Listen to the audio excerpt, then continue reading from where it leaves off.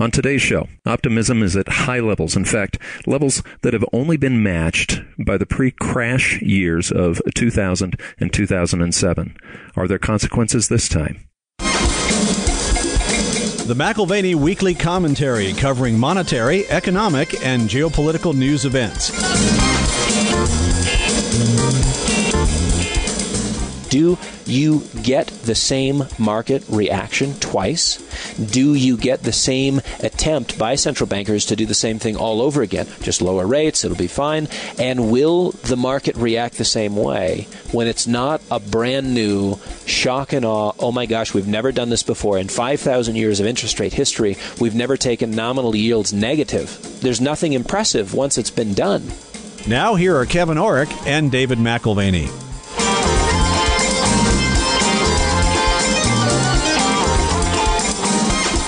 Welcome to the McAlvany Weekly Commentary. I'm Kevin Orrick along with David McAlvany. This morning, Dave, I was sitting and talking to a couple of guys in a study that we do just about how people follow false gods and why they would follow false gods. And we got to the discussion of even what's going on right now economically. Tomasz Sedlacek, who was a great guest of ours, what was that, about a year and a half ago, he pointed out that to think that continual growth is a normal thing is a false religion. And he said the central bankers that can guarantee that continual growth, that security, they're the high priests of this false religion.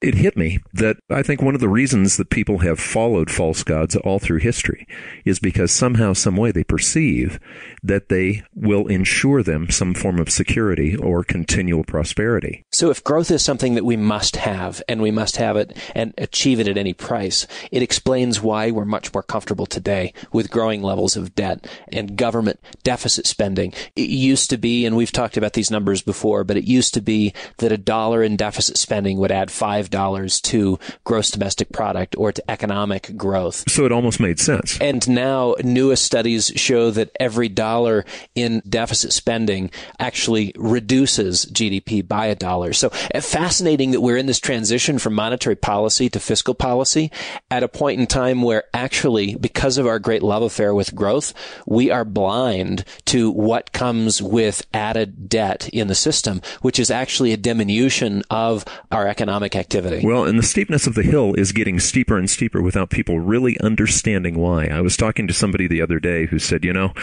I need to really plan for this next downturn because we got hit in 2007 and 8. She was talking about she and her husband. They got hit. Their portfolio was worth over $1 million, and they were in the stock market. They were in the more aggressive markets when the thing came down.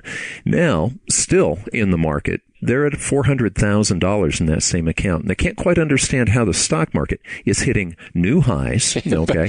Somehow they didn't participate and they never pulled the plug. So what did happen?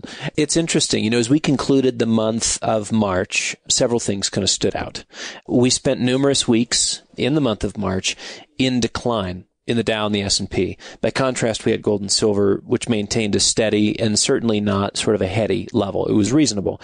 So this was kind of the first sputter that we've had since Trump took office. And it's easy to think in terms of Trump running into legislative hurdles and the healthcare repeal impossibilities, maybe suggesting his agenda may not be a slam dunk. But there we were, the market peak of 21,169. Right. And throughout the month, we had this slow erosion off those levels. We reached the peak March 1st. And again, it was all before sort of the loss of political momentum, which was later in the month. So I look at March as a very interesting month as we fast forward to September, October, and November of 2017. I think we're going to be able to reflect on this month as having sent us some pretty critical signals. Well, and isn't it interesting? And you pointed this out at the time, that bullish sentiment was at its highest on March 1st as well. So you're ringing two bells at the same time, possibly. That's right. Bullish sentiment was its highest, the highest in all but 1 month, going back over 30 years. Now, let's stop for just a second. 30 years ago was 1987. Okay, so that was when the last time 1987 was a huge excited, crash. Well, yeah. That's right. And it was Hochberg and Kendall, the folks at Elliott Wave, that pointed that out. It really wasn't Trump's policies that open the door to 21,000 on the Dow any more than it will be the cause of breaching those numbers. And I say breaching those numbers because I think we may well see a new all-time high coming in at closer to 22,000. That may still occur. Don't know what the catalyst will be. Perhaps it is an announcement on fiscal spending. But I start with the comment on the ineffectiveness of fiscal spending here at the early stage of our conversation today, because if we are going to deficit spend our way into a financial Shangri-La, guess what? We already know the numbers don't work. In the current environment, a new dollar of debt takes away a dollar from GDP growth. That's not good. That's not healthy. And yet, you know what the announcement may be? It may be a Bridges to Nowhere program where we're going to spend billions or trillions of dollars, and that may rally the Dow back to 22,000, back above the recent peak of 21,169. And it's going to take sober-mindedness to say, hey, wait a minute. It doesn't matter if they're spending money they don't have. That really doesn't get us out of our pickled barrel that we're in. Well, and, every time they increase that debt, it does increase the steepness of the hill that you have to roll that rock up. And what I'm talking about is just meeting expenses. Speaking to people who are getting ready to retire right now and looking at assets, they're saying, wait a second, I'm looking at my monthly bills and I'm looking at what I saved for retirement, and it's getting tougher and tougher every month to make my bills, and I still have a job. How can I retire?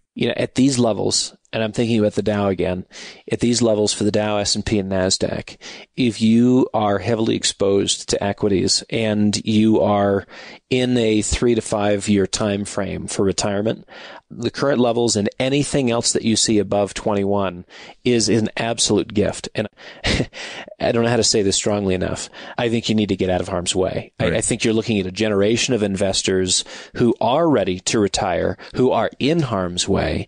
And if you're pricing your retirement in U.S. dollars, and if you have them sitting in U.S. equities, I think over the next 3 to 5 years, it is not going to put you ahead. Well, let me then take the other side. Okay, I'm going to look at you and say, all right, David, have we possibly eliminated market conditions? Market conditions usually, what Tomasz Sedlacek was saying, you don't have unlimited growth. You have ups and then you have downs. Things become too high priced and then they come back down and they become lower priced. Well, and that's the nature of a free market, right? Right? Because what is expensive today may be cheap tomorrow. Do we have a free market? That's what I'm asking you. Right. And if the markets are tinkered with, like so many elements in a lab, does that somehow go away? Right. There is an element of economics and finance, which to me, and I think to many others, is very intriguing. When you're looking for an explanation of why there are swings in market value and economic shifts from periods of expansion and growth to decline, understanding market behavior is like a wormhole for the curious-minded into the internal motivations and the measured beliefs and preferences of millions of people. So you're taking on a study of psychology and sociology while you're looking at economics and finance. Well, and you foam at the mouth when you can actually do that, Dave. You absolutely are intrigued with the markets. I've watched you all through the years, and you've studied not just the markets, but psychology. You've studied economics. You've studied politics. The reason behind it is because it's intriguing to you. Now, when these guys with debt, with the Federal Reserve or Bank of Japan, European Central Bank, when they smooth out these market ups and downs, it's not as intriguing. No, the domain becomes less intriguing when there's more and more evidence of a rig, which I believe is present today. You're destroying market dynamics and putting what Joseph Schumpeter described as creative destruction. You're putting that on hold. And that, to me, seems like a tragedy. To those of us that are free market in our orientation, we cherish the idea that price discovery is important, right, and that it's best done by individuals acting in their own self-interest. And that sort of collectively, it reflects itself in supply and demand fundamentals. But if you're a central planner, okay, remember we talked to Carmen Reinhart, who is a mouthpiece into the central planners.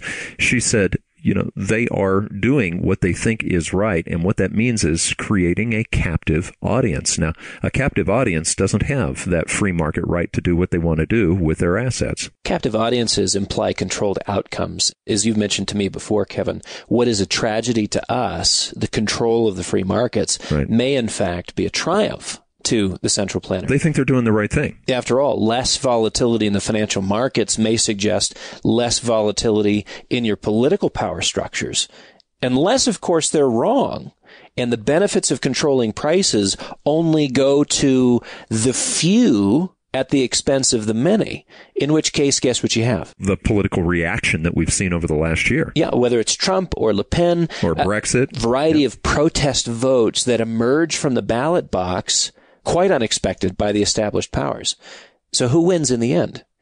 I mean, history suggests that games can be played, manipulation can pervade in the short run, but in the end, the power of the popular vote is what drives political revolutions, is what drives ideological revolutions, and yes, revolutions in the marketplace, otherwise known as the wild and erratic swings of volatility. Well, I was just talking to my son the other night about Enron, and we were talking about what a sure thing that was until it wasn't. And when it wasn't, guys were just shocked. It was a one-day deal where they walked in, a little like Lehman Brothers. How about WorldCom? They owned 90% of the internet backbone. I mean, if you want to know who owned the bandwidth, it was WorldCom.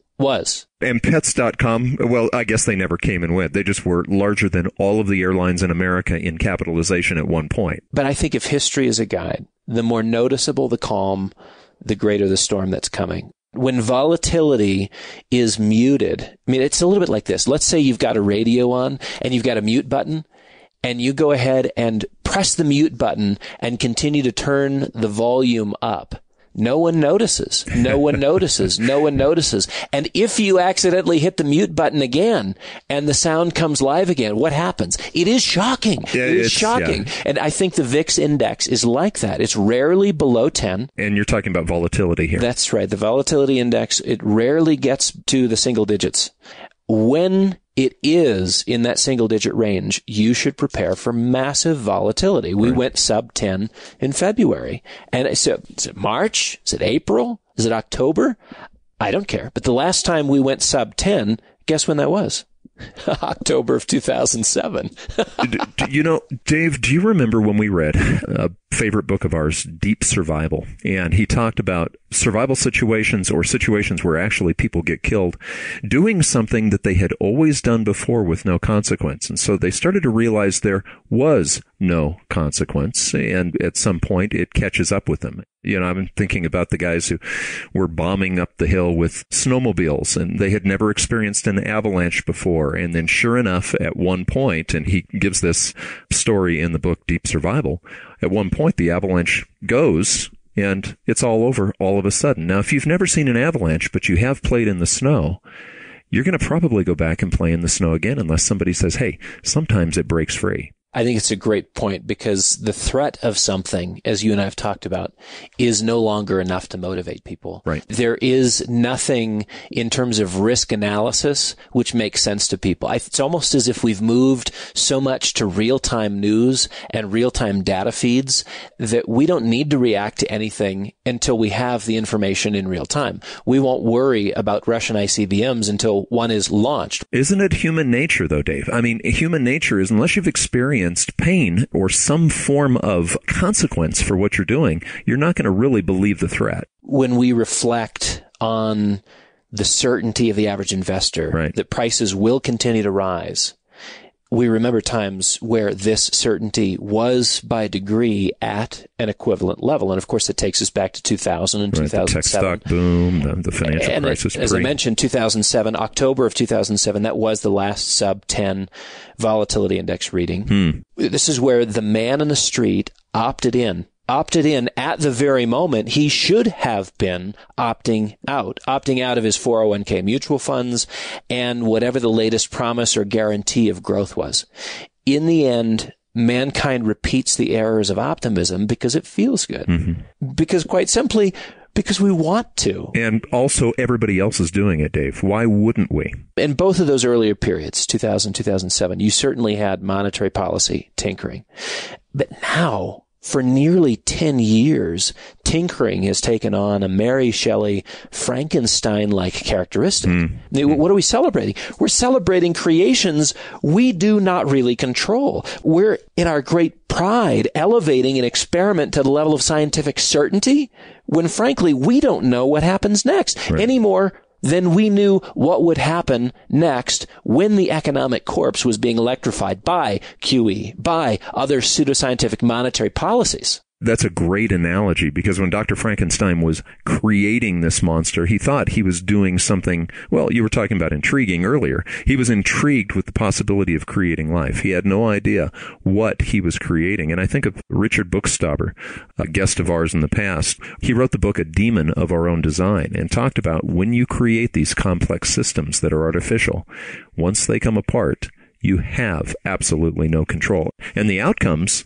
are unpredictable. There's this theme that runs through Hebraic literature and through all of literature. It catches up with Mary Shelley and Frankenstein. Oh, the golem. Exactly. They're right. And in Jewish literature, it was known as the Yetzer. And you had the good Yetzer or the evil Yetzer. And this was sort of the work of imagination. And in this work of imagination, you had all the possibilities of good and all the possibilities of evil. And we always want to think that what we're creating is actually all the possibilities of good, when in fact, oftentimes we're surprised. Well, we're avoiding pain. Why wouldn't it be good, Dave? So far, when we look at 2017, we've got a landscape that has offered really something for everyone. You've got U.S. stocks. They're getting the headlines. Why are they getting the headlines? Well, look at the prices, new nominal all-time highs. Right. And yet it's emerging markets which have impressively outperformed the Dow and the S&P. With the idea of growth in the economy coming in, that was coming in vogue with the Trump election. You've had sectors which you might expect to be exploding, the prospect of making lots of money, again, from fiscal policy spending and things like that. And guess what? They've remained in the shadow of companies that make no money at all. Well, how about Tesla? But again, let's just look at Tesla. It's if you don't make money today, but you tantalize the imagination, that is sufficient. And you're right. Ford just was eclipsed in terms of market value by Tesla. And to see in the month of March, so earlier this year, to see Snap, it had its IPO. Yeah, last year it lost $500 million. Yeah, but who cares? It's a good idea. Well, use your imagination. They lost $500 million last year, and they had a market cap which reached in excess of $40 billion. And here's the interesting thing. The shares offered a very new, innovative twist. You have no voting rights. You merely are along for the ride. Get on, hold on, but you don't have any steering. Now, obviously, it's not trading at $40 billion today, but what is a $40 billion market cap compared to something that you do know? Say, the largest car manufacturer in the world. Okay, right. GM still is the largest. You've got over $160 billion in revenue with GM. You've got net income of nearly $10 billion. That's billion with a B. GM has a total market cap of around $50 billion. Yeah. And Snap got to $40 billion because we have imagination. Well, and Dave, this reminds me of 1999 when we had the tech stock boom just raging. And you had these same types of things that are happening with Tesla going on in all the technology stocks. Who looked at price earnings? Because, of course, they didn't matter. It's the best idea out there that matters. Now, you had brought up about Elon Musk. This is a man who says he would like to retire on Mars. Well, maybe he will. This is a man who says that you really can't keep up with technology. You, me, our kids, without some sort of transhuman type of implant, okay, because we're not going to keep up with machines. Now, he may be right on some of these things, but it's a little bit scary when you have a Tesla that's worth more than a Ford when Tesla's been losing the kind of money that they have. Right. So you can argue old economy versus new economy all you want. Right. And I think what we are tempted by, and again, this goes back to Frankenstein, when you say brain implants in humans, because we can't compete with machines, Frankenstein absolutely comes to mind. Right. It's like turning ourselves into the next, newest, latest, greatest model. We are tempted by our creations to reach beyond. And we're tempted to make a great to-do about our capacities, about our capabilities, about the trajectories. And I think we would be wise to remember the story of Icarus. Yeah, what goes up does come down. And actually, day before yesterday, Elon Musk was mocking anyone who had shorted Tesla in the markets. Now, of course, it's a wise short possibly at some point to short Tesla because they're not making any money compared to what they're worth, but he was mocking them openly, in his tweets. Well, when pride blinds us to how we arrived at elevated levels, I mean, again, this is Icarus with waxen wings flying too near the sun and, of course, falling back to Earth. I mean, the reality is very simple. The markets have gotten there not on their own merits, but on the basis of easy money. And we have those purse strings actually being tightened as we speak. And the reality is quite simple. Between 2016 and 17, we are at work putting in generational highs in both the equity and bond markets. Keep that in mind. Generational highs. The permabull would say, well, that's impossible. What are you talking about? Equity prices and bond prices putting in tops, you say? Not a chance. I just ask a sociological question. When has the majority been right? And I have to reflect. This is a confessions of a second generation businessman. So maybe I've got a little bit of cynicism built in, but you grow up with certain sayings in a household, and those sayings may impact you. They may create an impression on your mind, on your spirit. They may even warp your perspective. But two that come to mind that I was raised with: one, always mistrust the obvious. No, I've heard your dad say that many times. And the second, the majority is always wrong. Yep. I think growing up in the McAlvany household, always mistrust the obvious, and the majority is always wrong. That we understood better than the doxology. We knew exactly what it meant because Dad had given us 1,000 demonstrations. And the crowds that are gathering into the equity and bond markets today, are they right? Is this the first time in history where the majority is right? Well, just listening to the program last week, Doug Noland, just replaying that several times, Dave. Doug Noland, he said, no, it will catch up. There are consequences, okay? And he talked about the nature of credit expansion and who benefits and the price dynamics of cheap money and what that creates in the financial markets. Right. So financial market prices go up. And, in countless conversations here on the commentary, the question has been raised, if asset prices go up as the cost of capital goes down, that is, interest rates go down, can you say also that those same asset prices are vulnerable when the cost of capital goes up? Right. What has changed in 90 days from November to the present? You've got residents at the White House. That's, of course, changed. And there has also been a series of interest rate hikes, which, if Boston Fed President Eric Rosengren gets his way, will introduce further hikes as we go throughout 2017. He's suggesting at every other Fed meeting that we raise rates again and again and again. You've got Rosengren and Williams, who could not see bubble dynamics in late 2016 when Mr. Obama was attempting to pass the baton to Hillary, right? Keep this in mind. But now they both say the markets are getting frothy, and this is the new assessment that's being made by a growing number of Fed decision makers in early 2017, even though prices aren't up more than, say, 5% since January 1. Well, it is interesting. We've talked about this for years, Dave. The Federal Reserve is mainly Democrats. And so, of course it's going to be different. The markets were perfectly fine until they found out Hillary wouldn't win. Now the markets are too high. Now, you would agree with them, though, that the markets are too high. But isn't it interesting that the one tool that they have, the big tool, is the interest rate hammer? And I don't know that they determine the course of the markets. I don't think that they do.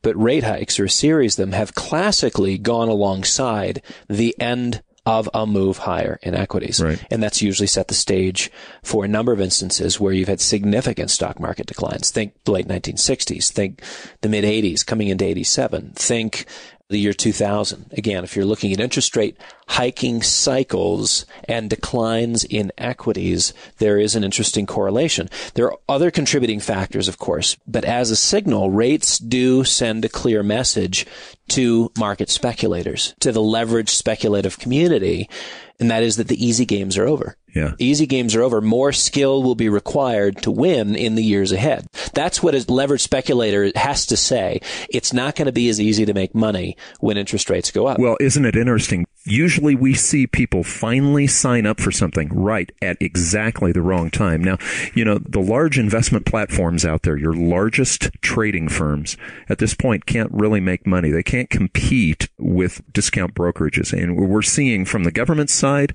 almost a forced autopilot in investing.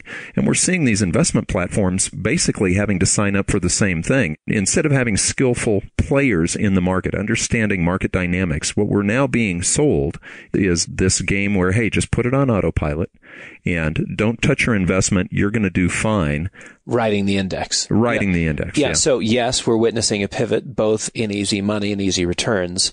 And yes, we're watching this pivot as investors opt for that autopilot investment tool at precisely the wrong time. Right. So when monetary conditions tighten, guess what? Risk analysis and fundamental homework for individual companies becomes critical to stock selection.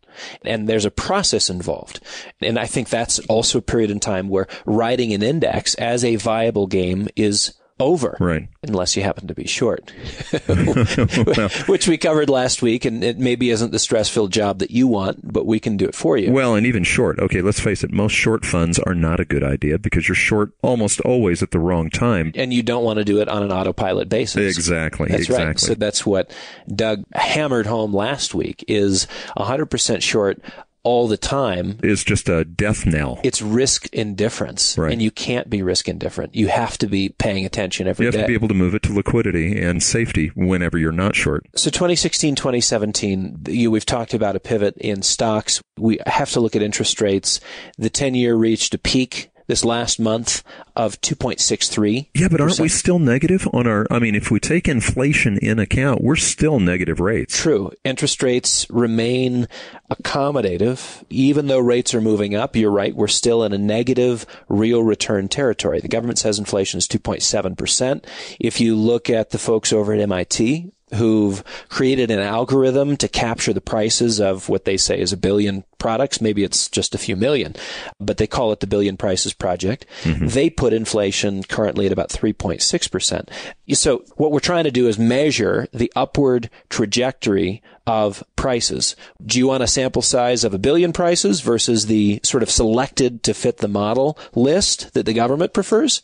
I think what you find is that everything on the yield curve is negative in real terms. Right. When you're looking at a real rate of inflation, at least 3.6%. Well, and I want to go back to Doug Noland's conversation with you last week. And actually, there was more detail brought in the conference call that occurred at the end of last week. Now, my suggestion would be that we attach it to this program so that if a person wants to listen to the conference call where people called in, listen to their questions being answered by Doug, this is not to necessarily sell a person on the product as much as it is let them hear Doug Noland answering questions. It's good structured thought on why we do what we do. And yeah, so last week on the Tactical Short conference call, we had mentioned that margin debt surpassed all previous records here in the first quarter of 2017. Again, that's money that's borrowed to go out and buy that sure thing, which is the next move higher in stocks.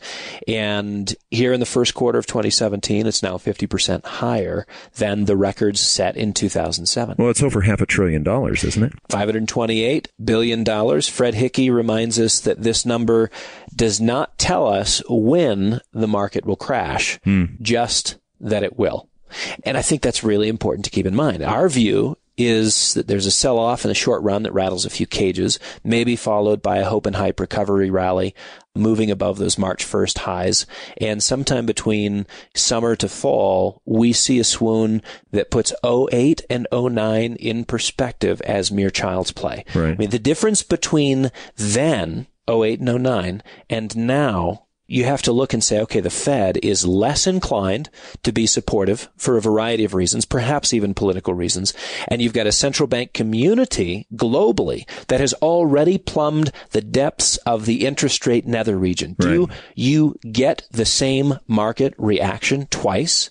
Do you get the same attempt by central bankers to do the same thing all over again? Just lower rates, it'll be fine. And will the market react the same way when it's not a brand new shock and awe? Oh my gosh, we've never done this before. In 5,000 years of interest rate history, we've never taken nominal yields negative. there's nothing impressive once it's been done. Well, and if they pull the same tools out, I mean, it's inflationary this time. That's right. So I ultimately support an inflationary outcome in the years ahead where, yes, we see central banks desperately trying to prop up the system, unwilling to throw in the towel and allow for a broad systemic deflationary collapse. But I don't think they can prevent pockets of deflationary pricing. Right. I don't think they can prevent liquidations, which may be triggered by a reappraisal of credit quality. What have we had happen the last 10 years? We've had cheap money, which has brought future growth into the present, right? So we've already lived it up large over the last 10 years and already gone through and chewed through what was tomorrow's growth. We've done that, all right? And we've also pushed forward and forestalled corporate catastrophes with an endless lifeline of credit and debt. If you price that close to zero, the markets have sort of had a great time over the last 5 to 7 years. Well, and this goes back to that religion of perpetual growth that Sedlacek brought out. It's a false religion. It cannot be continued for forever. But, look at consumer confidence right now. Reuters is reporting that consumer confidence right now is as high as it's been in, 16 years? Well, right. And so home prices get to high levels and people feel good about that. And I understand that. People do feel better when prices rise. It's the largest asset in most people's portfolios. And you see the same thing when stocks go up. People feel better. People are more likely to go out and eat and do other things that they just wouldn't do if they felt financial pressure. Unless you're a retailer. Well, and this is interesting. The verdict is out whether or not Amazon is gobbling the entire retail universe, or if in fact there's multiple themes going on. Yes, they're capturing some, but not all. I mean, look, you've had the retailers singing the blues so far in 2017. Here are the closures. 138 store closures for JCPenney's, 42 closures for Kmart, 42 closures for Sears, 68 closures for Macy's, all this in the year 2017, 32 for Gander Mountain. Forbes reports that there's a total of 21 retailers that are closing a total of 3,951 stores. I mean, we talked about last year, we talked about the carnage at Walmart and the closings at Walmart. Is Amazon really picking Walmart's pocket? I mean, to a certain degree, you have to say yes and clearly no. Okay.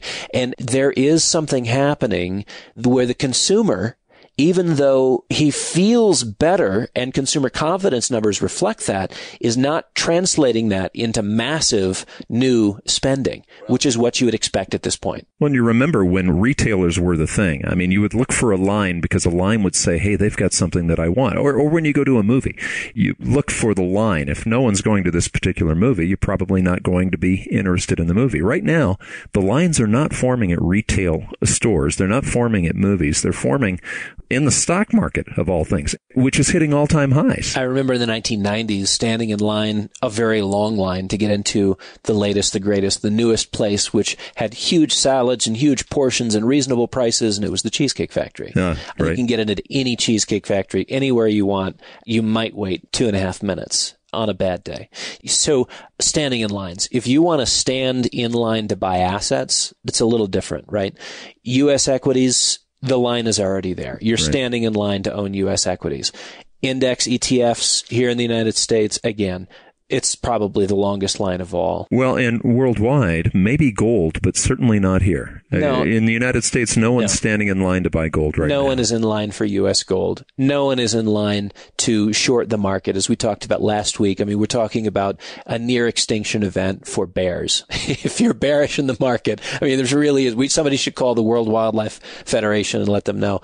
Very few are in line to own silver in its physical form. Very few are in line to own the shares of companies that mine it. Yeah, but Dave, you were raised not to stand in line most of the time. I mean, yeah, you may have stood in line for the Cheesecake Factory. That's not to say that I was raised in a family where we cut lines.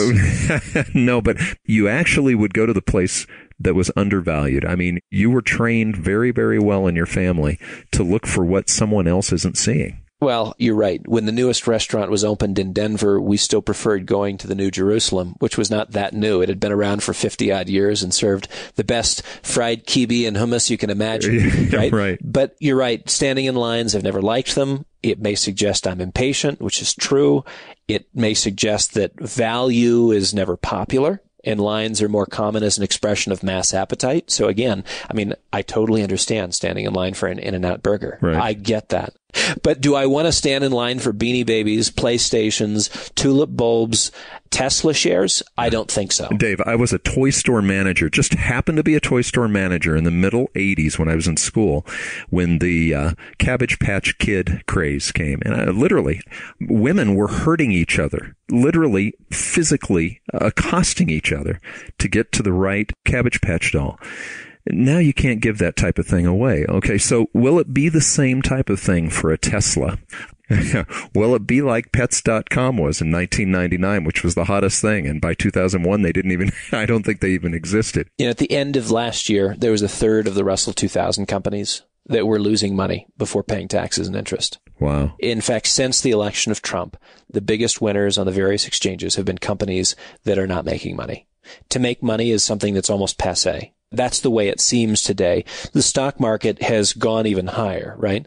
And isn't it curious that the wealth effect, which typically drives extravagant consumption, that's been lost in the momentum. Right. You look at things like high-end art, those prices are softening. Demand and volume of dollars going into that market is waning. You've got Manhattan real estate, which is softening. You had Swiss exports of watches to the United States in the month of February, which was down 26%. If you know the watch brand Movado, according to Evan Lorenz of the Grants Interest Rate Observer, they are cutting their Swiss headcount, they're cutting their U.S. headcount, and they don't expect to rebound anytime soon. That is a watchmaker in Switzerland, high-end watches. If things are going well, even for the 1%, you spend extravagantly. Right. That's not happening, right? So, to conclude, I go back to those phrases that I was raised with, these things which almost emerge as eternal verities. And I'm not saying that my dad was somehow an oracle of eternal verities or eternal truth, but he was on to something. He was on to something when he said, always mistrust the obvious. And he was on to something when he said, the majority is always wrong. I found myself a few weeks ago reading poetry to a client, and it was The Gods of the Copybook Headings by Rudyard Kipling. And the copybook headings, of course, when you went to school in a one-room schoolhouse, everyone practiced in their copybooks various things so that your penmanship would get better and better. Right. And you would practice these copybook headings over and over and over again. And they were things like, stick to the devil you know, and the wages of sin is death, and if you don't work, you die. And you repeated these things over and over and over. And Kipling's poem, you must read it. You must read it.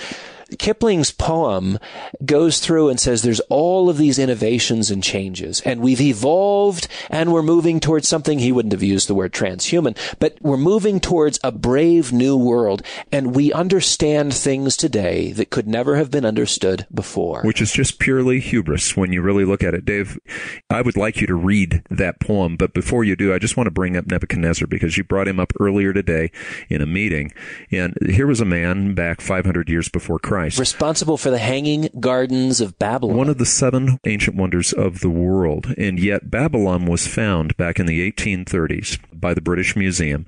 All it was when they found them in the 1830s was a hill of sand. That was it. And as they started to dig, they started to realize, wait a second, this is Babylon. So for all of Nebuchadnezzar's greatness, it ended in a hill of sand. And with that reference, you have to read Percy Bysshe Shelley's Ozymandias. That's a fabulous poem. But I'll just read a selective piece from The Gods of the Copybook Headings. The first stanza says, as I pass through my incarnations in every age and race, I make my proper prostrations to the gods of the marketplace. Peering through reverent fingers, I watch them flourish and fall, and the gods of the copybook headings, I notice, outlast them all. We were living in trees when they met us. They showed us each in turn that water would certainly wet us, as fire would certainly burn. But we found them lacking in uplift, vision, and breadth of mind, so we left them to teach the gorillas while we followed the march of mankind. We moved as the Spirit listed. They never altered their pace, being neither cloud nor wind-born like the gods of the marketplace. But they always caught up with our progress, and presently word would come that a tribe had been wiped off its ice field, or the lights had gone out in Rome. With the hopes that our world is built on, they were utterly out of touch. They denied that the moon was Stilton. They denied she was even Dutch. They denied that wishes were horses. They denied that a pig had wings. So we worshipped the gods of the market, who promised these beautiful things. When the Cambrian measures were forming, they promised perpetual peace. They swore if we gave them our weapons, that the wars of the tribes would cease. But when we disarmed, they sold us and delivered us bound to our foe. And the gods of the copybook headings said, stick to the devil you know. On the first Flaminian sandstones, we were promised the fuller life, which started by loving our neighbor and ended by loving his wife, till our women had no more children and the men lost reason and faith, and the gods of the copybook headings said the wages of sin is death. In the Carboniferous epoch, we were promised abundance for all, by robbing selected Peter to pay for collective Paul. But though we had plenty of money, there was nothing our money could buy. And the gods of the copybook headings said, if you don't work, you die. Then the gods of the market tumbled, and their smooth-tongued wizards withdrew, and the hearts of the meanest were humbled, and began to believe it was true, that all is not gold that glitters, and two make four, and the gods of the copybook headings limped up to explain it once more. As it will be in the future, it was at the birth of man. There are only four things certain since social progress began: that the dog returns to his vomit, the sow returns to her mire, and the burnt fool's bandaged finger goes wobbling back to the fire. And that after this is accomplished, and the brave new world begins, when all men are paid for existing, and no man must pay for his sins, as surely as water will wet us, and as surely as fire will burn, the gods of the copybook headings with terror and slaughter return. So indeed, there is consequence. Thank you for listening to today's McAlvany Weekly Commentary. We'll see you next Wednesday. Be sure to follow us on Twitter at ICA Gold for our latest updates and market thoughts. You can follow David at David McAlvany. If you want to learn more about us and what we do, visit us online at McAlvany.com. Or if you have questions about precious metals or other financial questions, give us a call at 800-525-9556. This has been the McAlvany Weekly Commentary. The views expressed should not be considered to be a solicitation or a recommendation for your investment portfolio. You should consult a professional financial advisor to assess your suitability for risk and investment. Join us again next week for a new edition of the McAlvany Weekly Commentary.